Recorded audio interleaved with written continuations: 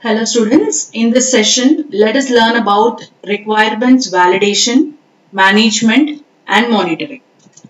In the last two sessions related to chapter 2 of unit 2, we have learned about the requirements engineering process, which involves various steps. We have started with feasibility study, which tells you whether I can move forward with the development of the project. Then once decided, we will move to the next step, which is called as requirements elicitation, where we will be talking about how to gather the requirements using various methods. Okay, those requirements should be very clear and very elaborate. Once the requirements elicitation is completed, the next step we have seen is requirements analysis, in which we are actually checking whether everything is properly done or not. So in requirements analysis, what happens is once all the requirements are finalized, they will be converted into system requirements, okay, which will be actually used by the developers and testers. And these system requirements will be documented into the SRS. So that is called as requirements documentation. So once the documentation is successfully done, now comes the next phase, which is called as the requirements validation phase. So what is happening in this requirements validation phase? Whatever requirements are actually documented, are they correct? Okay, are they meeting the customer needs or not? So there will be a validation team which will be involving in checking the documentation and making sure that all requirements are properly documented and they are meeting the customer needs. Right? So why is this useful? The first thing, it is useful because it will be avoiding costly errors. So in the initial stages only, you will be able to identify the error and you will be able to fix it properly, so that we will not have any problem later during the development. Okay, the next one is aligning expectations. So priorly only by checking all this documentation, we will make sure that whatever system we are trying to develop, because we are actually validating the system requirements which are converted from the user requirements. So we will make sure that the system requirements that we are collected or we have mentioned are actually meeting the customer's expectations. Okay, so because of these two reasons, you have to perform the requirements validation. Now, how actually is this requirements validation performed? You have various methods. The first method you have is requirements review. So you sit along with the stakeholders and you actually look into the document to find out if there are any errors or any missing details. This is called as requirements review. The second one you have is prototyping. Instead of reviewing, you actually build a very small prototype or a blueprint type of structure related to your particular software, and you will check whether it is meeting the expectations of the customer or not. This is called as prototyping method. The next one is test case generation. So you actually prepare a test case sheet, okay, where you will be writing about if this is the input that I will be giving, this should be the output.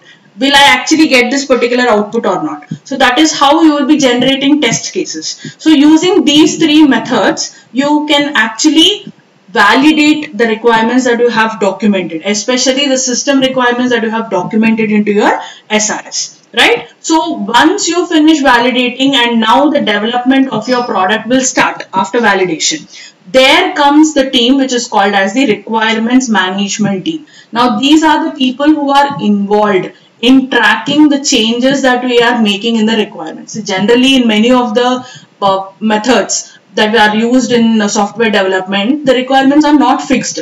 Time to time, depending upon the customer needs, the requirements will be changing. So the requirements management is actually responsible to keep track about what are the changes that are made in this particular requirements, right? Now, what this requirements management team will actually do?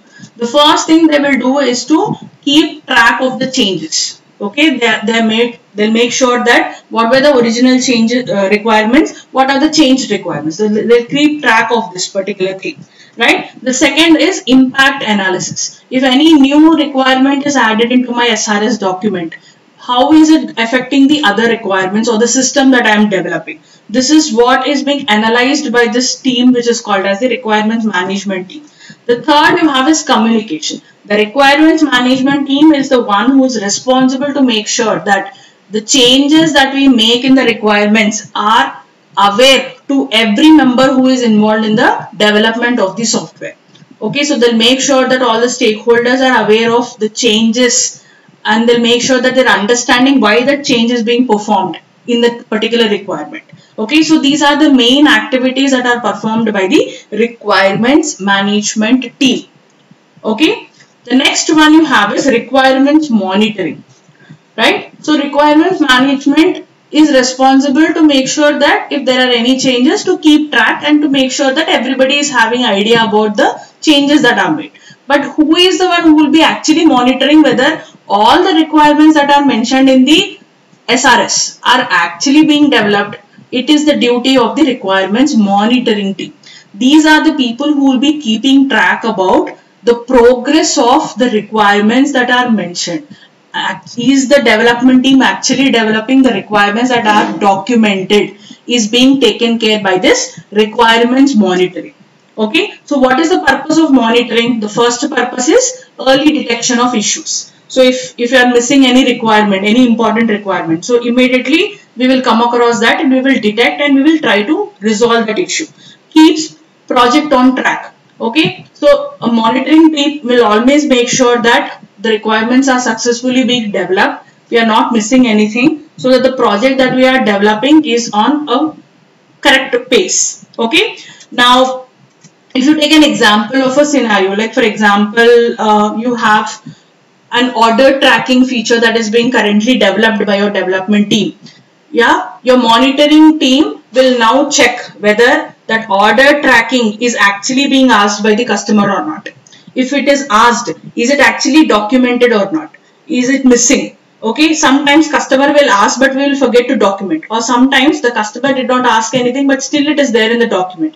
These are the issues or the conflicts that are resolved by the monitoring team. It makes sure that whatever the development team is actually developing is there properly asked by the customer and is also documented, right? So these are the various steps that are involved in your requirements engineering process. The first one is feasibility study to make sure that whether I can move forward with the development of the project. The second you have is requirements elicitation. If you have decided to move forward with the development, collect the correct and the exact all details of the requirements from the users.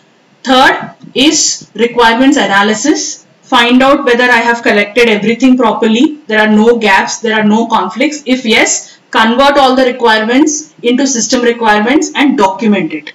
Once the documentation is done, the next thing you have to do is requirements validation. So you will check whether everything is correctly documented or not, because document is the one which is followed by the development team and the testing team. So you have to validate that documentation. Once validation is done, you will send that to the next level, which is called as requirements management, who are responsible to find out or to track what are the changes that are being done frequently in the requirements. They are the one who have to make sure that these changes are not affecting the system. They are the one who are also responsible to make sure that everybody is having the information about these changes. The last team that is involved is requirements monitoring, who are actually responsible to keep an eye on the development team and the testing team to check whether all the requirements that are documented are actually being developed properly or not. Okay, so this is all about your requirements engineering process and the completion of your chapter 2 in your unit 2. Thank you.